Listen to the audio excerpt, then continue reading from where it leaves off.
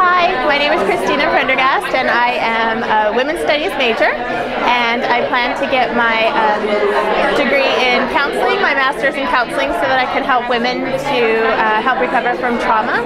And I'm so grateful to have gotten the Osher Scholarship. It means so much to me and my family, because for me it means taking a big deep breath and being able to focus on my studies without having to worry about money.